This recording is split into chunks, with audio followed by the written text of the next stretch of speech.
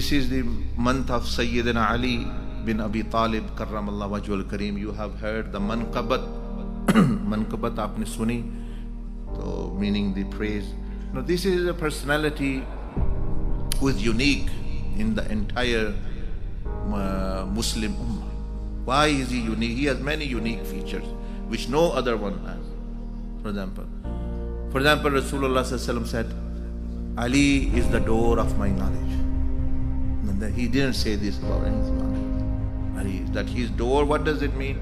That whoever will want to come to Rasulullah sallallahu alaihi wasallam's knowledge, his risala, his nabuwa, his ilm and knowledge and wisdom, he will have to come through the door. If he will come through other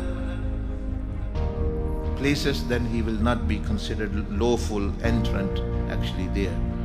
So another one, that he has a unique feature, and that is there anyone who the Prophet ﷺ did tarbiyah from childhood up to his youthful age fully, directly under his tutelage and under his supervision? There is no one other than Sayyidina Ali. Even because Rasulullah had his own sons, but they passed away whilst they were very, very young, 4 or 5 years old. They didn't have the chance to actually grow up in the maturity and youthfully. There was Sayyidina Imam Hassan and Hussein radiallahu anhuma, but they also were about 7, 8 years old when the Prophet ﷺ passed away from this physical world. It was only Sayyidina Ali ibn Abi Talib karram, who as a child, as a baby child, when he was baby, he was also living with the Prophet ﷺ.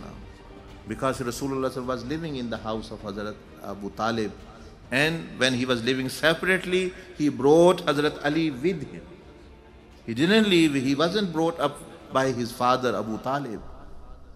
You should know that when the Prophet ﷺ was married and separated, he came to the house of Sayyidah Khadijat al-Kubra radiallahu anha. He brought Sayyidina Ali with him as a child, after 8. At that time he was 9 years old, or I think, or actually when they were living together. When Rasulullah announced the prophethood, he was at that time he was 10 years old, 10, 11. And so at that time he was living there as well. So this was the person who, yes, was born in his own house in the Kaaba Sharif, they say in the vicinity of Kaaba, passed away in the masjid, and lived his whole life actually with the Prophet ﷺ. From childhood, so Rasulullah ﷺ was doing his tarbiyah, his training, up to actually when they did migration, he migrated, and thereafter in every war, almost Badr, Uhud, Khandaq, he played a unique role. And the Prophet ﷺ mentioned about him, he said, "Oh Ali, that the example of mine and yours is like Hazrat Musa alayhi salam and Hazrat Harun. Only difference is that there will be no prophet after me." Meaning Rasulullah ﷺ was signaling that how high his status is, that he has the credentials actually of so high level that maybe if there was no end to prophethood, then these people like Hazrat Umar, Hazrat Ali, these will be the prophets of their times.